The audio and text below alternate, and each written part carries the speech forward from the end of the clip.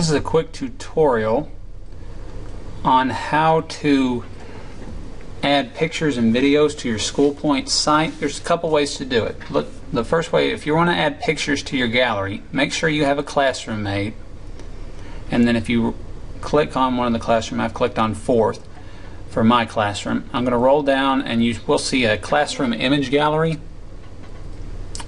From here you want to add a new gallery or slideshow or add images. So if you click on slideshow, you can give it a name, you browse and find the pictures that you have saved, whether you've saved them say in a Dropbox or to your pictures on your computer. I'll just do one. It'll upload it. You can give it captions, name the gallery,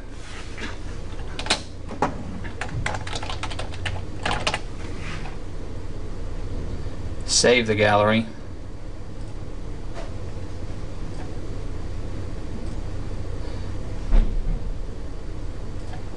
and then it would show up as you can see here. So you have it. Say you've got old pictures you then want to get rid of, you just click on the X and yep, you want to get rid of it. So now if you want to add video, roll back up to the top, you'll see video library. Click on that.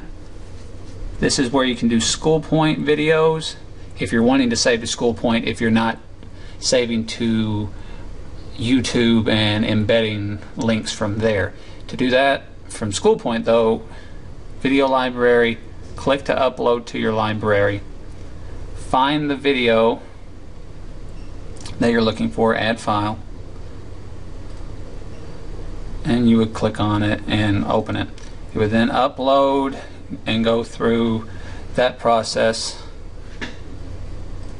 and then all of your videos will show up here.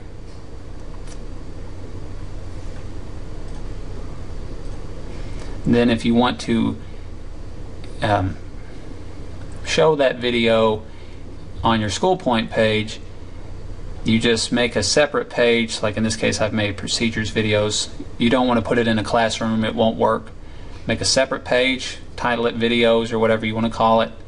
You can click on insert video. It'll pull up your SchoolPointe videos. You click on it, you add video, and it will show up here. Click save and you're finished. And the other way you can do it is to import or embed YouTube videos, and that way save it to YouTube.